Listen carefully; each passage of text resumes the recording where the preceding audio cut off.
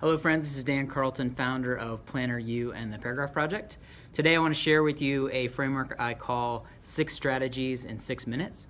And the whole point of this framework is to help strategists come up with ideas pretty quickly when it comes to positioning lines or creative brief lines.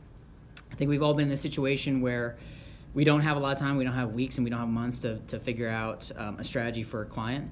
So this tool is a nice way to generate ideas quickly, something that can literally take 6 minutes so that you can have a conversation with your creative teams, you can put together a creative brief, you can present to your clients. You know, within 24 hours you'll have at least some directions to talk through and get people started to think about. Before we get into the framework itself, I just want to explain a little bit about the genesis and how we got to it. So if we think back to like the early 1940s and Maslow's hierarchy of needs, I'm sure you're all kind of rolling your eyes. You've heard about this 1,000 times. So I do want to just spend a quick minute on it just to kind of discuss how we got to this model, this framework. So if you think about the hierarchy of needs, when Maslow developed this, it was based on this theory that people have kind of fundamental base kind of physical sort of needs that they have. That once they meet those, they kind of go up the pyramid and they get to this point of self-actualization at the very top. So fast forward about 20 years later, there was a psychologist named David McClelland from Harvard University, and he wanted to learn more about this top part of the pyramid, the self-actualization. And his whole theory was that if we're living in a modern society where a lot of these base needs are met, then a lot of the kind of motivations and triggers for how people behave kind of live up at this top part of the pyramid, which seems to make sense. So he did a lot of research, and he realized that there's actually 3 different drivers that really compel people to take action in their lives. So the first is this idea of achievement. This is all about accomplishment, about growth, expansion as a human being. The next idea is power. This is about having control or influence over yourself, your future, or others even. And then finally, this idea of affiliation. So affiliation is about having a sense of belonging, about creating an identity based on the people that you surround yourself with, or finding purpose in kind of rallying together around a cause or an issue or some sort of identity bigger than yourself. So if you take these 3 different drivers as kind of the backbone of the framework, what we would do is we would kind of break this into like a 3x3 framework, or a 3x3 matrix, right? So we have the 3 drivers down the middle, and then on the left-hand side, what we want to do is we want to understand kind of the extremes of each of these different drivers. So on the left-hand side, we're going to be looking at move away motivation. So a lot of times people call these fears. And then on the right-hand side, we want to talk about move toward motivations. So these might be goals or aspirations that people have. So the reason why we want to look at both is, depending on the person and the situation, they might be more compelled to take action based on kind of moving away from a situation that they're not happy with, or they may be more compelled to move toward something that they aspire to in the future. So thinking about these 3, it's a very kind of simple way to think about, again, you have 1, 2, 3, 4, 5, 6 different potential strategic directions that you can brainstorm based off of this framework. So to give you an example of how it might work, let's think about maybe we're working for a manufacturer of high-end hiking equipment. And we want to figure out, what are some of the strategic directions that they could take. Again, we want to do this quickly, not obsess too much about the language, but just try to map out some territories that are all based in some sort of human truth that are kind of born out of these 3 different drivers. So first off, let's talk about achievement. So achievement, like we said, is about kind of growth and accomplishment. And we'll focus on the move away first. So if you think about people when it relates to hiking equipment and hiking in general, they might have this worry that they can't necessarily do it, that they don't trust their own abilities, they don't have the confidence to really kind of get to the goal that they have in mind. So you might decide that the brand has this big opportunity to represent this point of encouragement and to remind people to never give up or never quit on yourself, something like that. Don't worry too much about the words. I think kind of wordsmithing these and getting them a little bit tighter and a little bit more on brand and a little bit more distinct is something that you could kind of do as a separate exercise. This is more just kind of mapping out different territories where you could play.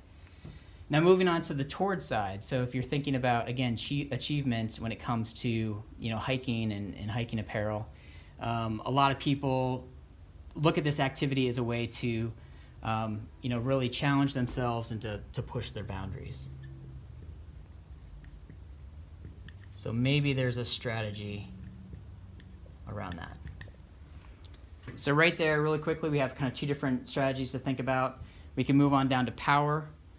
Again, power is all about control and influence. On the negative side, the move away. Perhaps people, when they think about this category, it seems very technical. They don't understand all the jargon and understanding like how to pick one piece of gear over another, or exactly how to make the trek that they want to make. So maybe this brand could play this role of helping people maybe simplify the ascent. So that's one potential kind of strategy direction you can think about. On the flip side, again, a lot of times that people that are outdoor enthusiasts and really engaged outdoors, there is a bit of a competitive kind of spirit to them and what they want to accomplish, and they want to one-up their buddies a little bit and make sure that they kind of have a leg up on them. So perhaps there's a strategy that's really built around that idea of wanting to outperform the competition, so to speak. So maybe this is about, buy our equipment and you will get an unfair advantage. So just kind of playing to the ego a little bit that, we're the brand that kind of gives you the leg up. We'll make you better than the buddy that's kind of climbing and hiking next to you. And then the final driver here, affiliation. Again, thinking about some of the fears that people might be wanting to move away from when it comes to affiliation in the world of hiking. There's probably this sense for a lot of people that they feel like they can't necessarily keep up with the rest of them, So if you're thinking about that move away and a strategy line that can really kind of attack that head on, maybe there's this idea that our brand will make sure that you don't get left behind.